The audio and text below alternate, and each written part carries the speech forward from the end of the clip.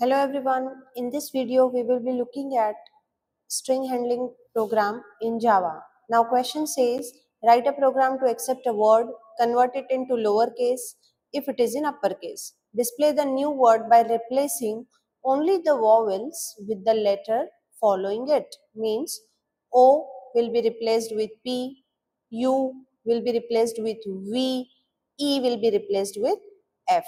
In short, we have to replace the vowels with the letters which are following it. Okay, so let's begin.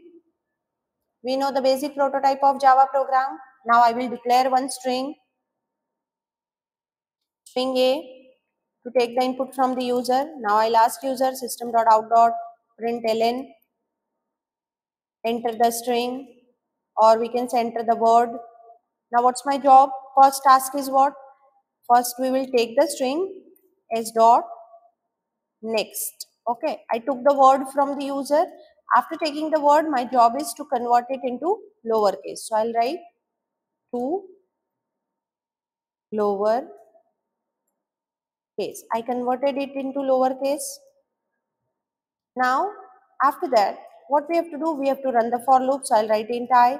I'll declare char c h and one more character new ch nch. Why we are doing this? We will come to know. Wait. Okay, so let's begin. The for loop. Why are we using the for loop? To extract the character from the string. So I is equal to 0. We know in all string based question the for loop remains same for extracting the characters. You have to remember this for loop. We have to start from 0. We have to go till length and I plus plus. In this I'll do what? Ch is equal to what? From where will we extract? From A. Char at I am extracting one by one character in which variable? In the variable ch. Okay.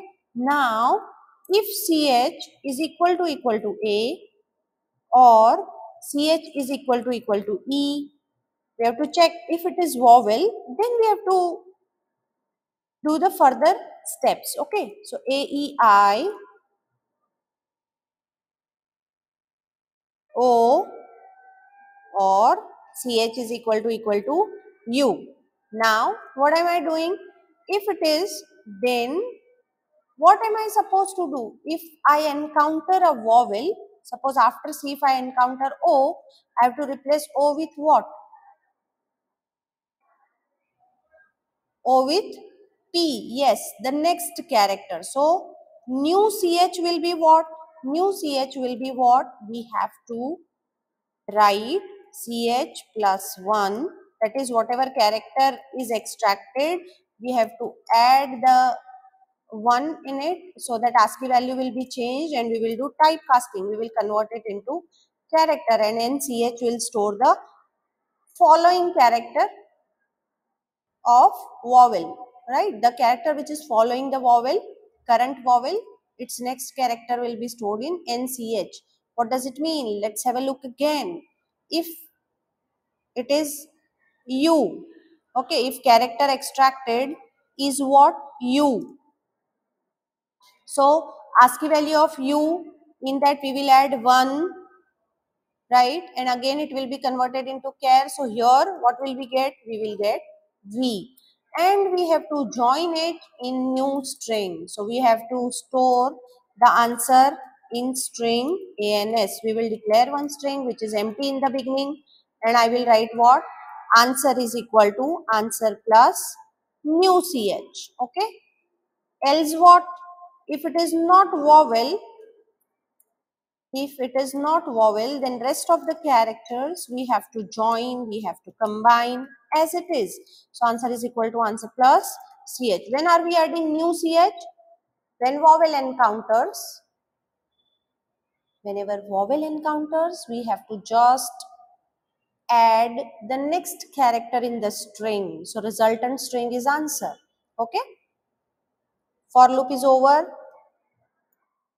After for loop, what will I do? I'll simply print the new word, system.out.println. Where did I store it? In the answer. Okay. The program is done. This is very simple program, guys. Now let us run. Before that, we will comment the question. Now we will run it. The program is compiled successfully. Now we will run. Suppose I am entering the word, simple word I am doing, Sam. Do we have any vowel here? Yes, we have, right? So what will happen? A will be replaced with B. Simple. Again, if I run, what will happen? What is the ASCII value of A? Guys, what is the ASCII value of A? ASCII value of small a is 65. Then what process we did? We added 1 in it, that is 65 plus 1, that is 66. And then I converted it into explicit typecasting. So 66 character corresponding to 66 we are calculating, and that is nothing but B. This is what we did where? In the program. Let us run it again.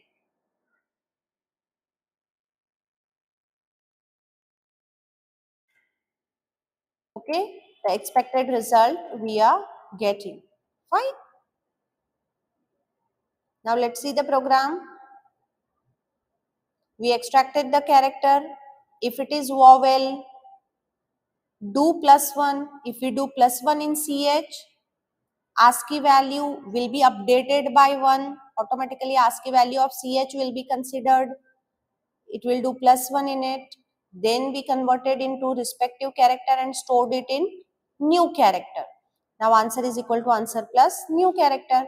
If it is not vowel, then we will simply add the character.